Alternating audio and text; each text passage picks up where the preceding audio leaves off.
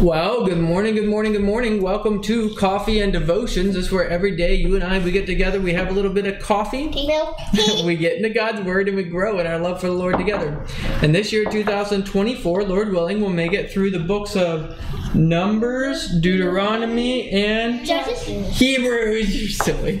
All right, let's have some coffee. We'll pray and we'll get into God's Word. Tea. Milk. Let's pray.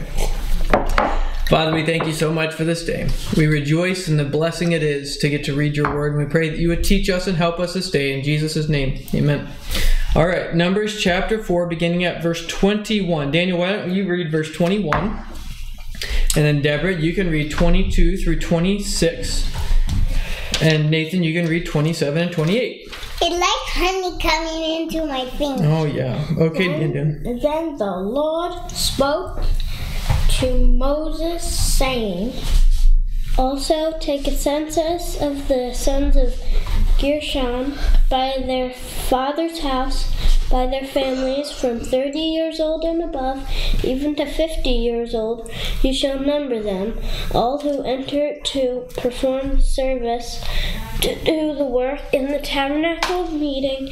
This is the service of the families of the Gershonites, in serving and carrying. They shall carry the curtains of the tabernacle, and the tabernacle of meeting with its covering, the covering of badger skins that is on it, the screen for the door of the tabernacle of meeting, the screen for the door of the gate of the court, the hangings of the court which are around the tabernacle and altar, and their cords, with all the furnishings for their service, and all that is made for these things, so they shall serve."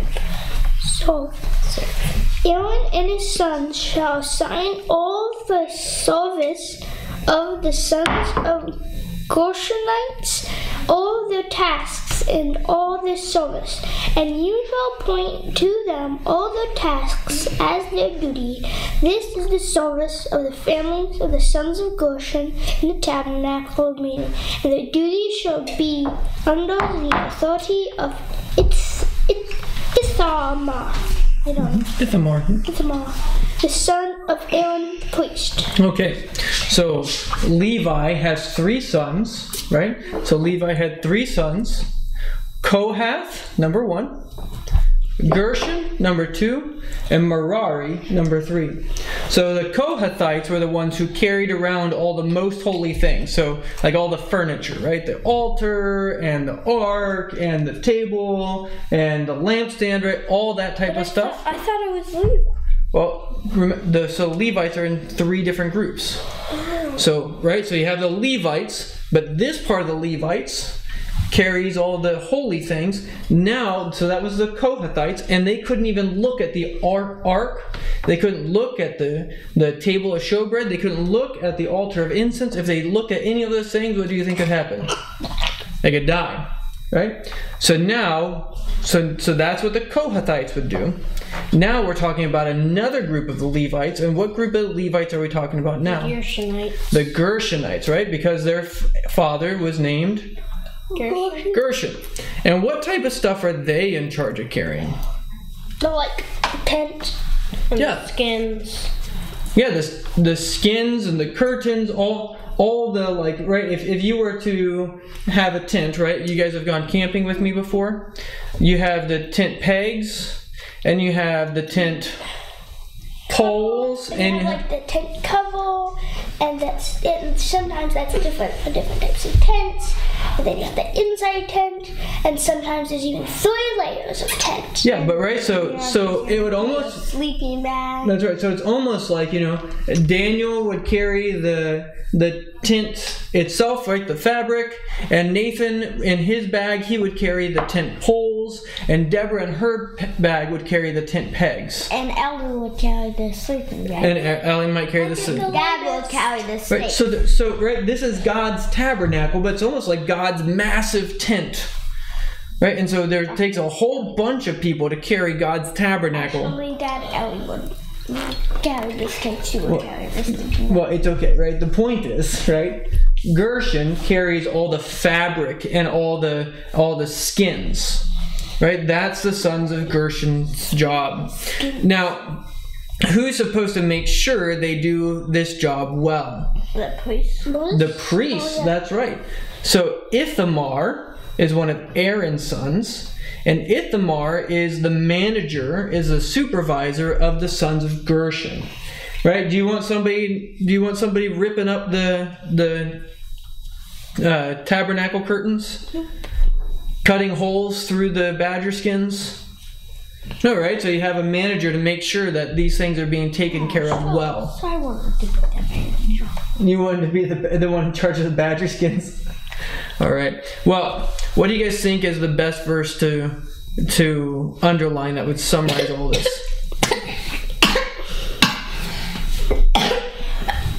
What do you guys think? What's the best verse to summarize I this? think 27 really gets it. 27? Okay. I think all the Levites and priests. All the Levites and priests, okay. So I think I would underline verse 24. This is the service of the families of the Gershonites in serving and carrying. And then I would underline 25 too. They shall carry the curtains of the tabernacle and the tabernacle of meeting with its covering. And then all the other coverings, blah, blah, blah. That's mostly right? what I. And then you'd also underline 27. Nope, just 24 and 25. All right, well, what do you guys think? How does this point us to anything today in our lives? What are we called to do? So God doesn't each have a purpose in the church. That's right. We have a purpose in the church, right? We serve Him, right? What are some ways that you serve God in the church today? What do You're you... allowed to wash the tables, take your plate off. Yeah, is that a small job? Yeah, but they can trust you with bigger things.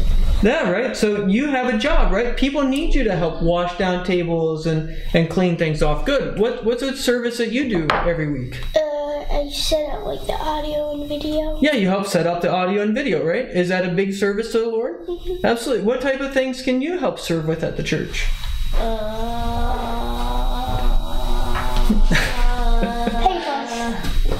Nobody you cut the papers when you suspend. Yeah, right. So Pick the seat. you pick the seat every week. That's right. You choose which pew you're going to sit in. And she, most times, always picks the seat that other people. Yeah, but it's okay, right? So Deborah, right? Normally, what you do is you cut the bulletin inserts in half, don't you? Right, and you help stuff them into the bulletins. Right, that's a service, and there's no small service. Right, everybody is important in the church. Everybody's got their part to play. Right, and so your service in the church, does God say, that's not important, I don't care about that? They can trust you with bigger things. They Yeah. can trust you with repairing a seat. Yeah, someday they may trust you with bigger things, that's right. But the point is, right, does the Lord take notice of these things? Yeah. Yep. And is He glorified as we serve Him? Yep. That's right. So whether we eat or drink or whatever we do, even serving in the church, we can do it to the glory of God. Yes. That we like this story of Bible man And Bible man? and somebody picked somebody and they torn down the thing that was pretty, and then when they put rope on another guy, they didn't put rope on the guy that tore down the city, because then the guy that tore down that put weapons in the thing said, why do I not have a rope? And then God said, because you put weapons in the city. Okay, so he got his reward for his bad actions. He didn't get any. Yeah, that's right. Okay, so we each have a part to play in the church, right? Mm-hmm. Okay. All right, let's go ahead and pray.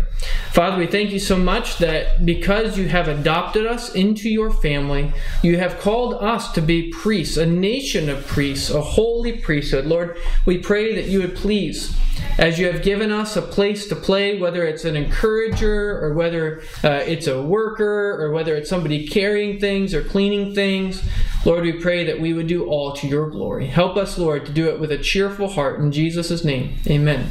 Well, may God bless you. May you walk in the joy and peace of Jesus Christ, and we'll see you next time. You guys want to say bye? Bye. Bye.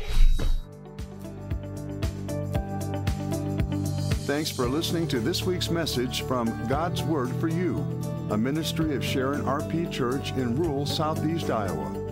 We pray that the message would be used by God to transform your faith in your life this week. If you'd like to get more information about us, feel free to go to the website, sharonrpc.org. We'd love to invite you to worship with us. Our worship time is 10 a.m. every Sunday at 25204 160th Avenue, Morning Sun, Iowa, 52640. May God richly bless you this week.